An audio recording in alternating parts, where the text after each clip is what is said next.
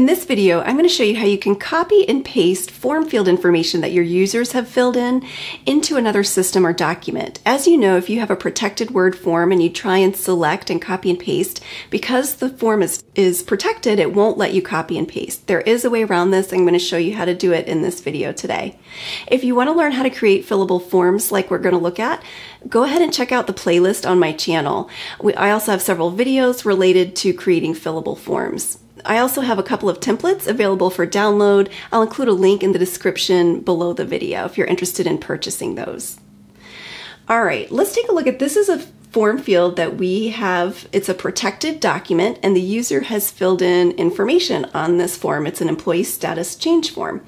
And notice if I try and come down, say I wanted to copy and paste the information from the from, to, and effective date columns into another system or another document, it won't let me select. I can drag my mouse, I can try and select it, but because it's a protected document, I'm unable to grab that and select it so that it can be copied or pasted.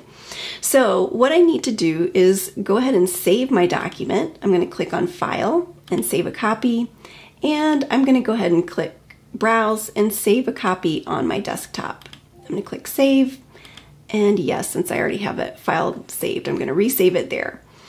Now what I'm going to do is I'm going to come up and insert a new blank document. So I'm going to use my new blank document shortcut button up here, and I am going to come to the insert ribbon and come over here to object under the text area. There's a drop down and select text from file. I'm going to select the document that I just saved and click on insert.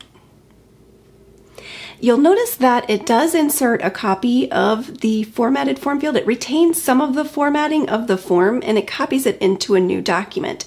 And this new document is not a protected document. So at this point, you can come back up and actually select the information that you're interested in copying and pasting into a new system. So there I could select those, I can copy, I can create a new document, and I can hit Control V and paste the information. So if there was another system you wanted to easily copy and paste the form information into, you would be able to do that using this method.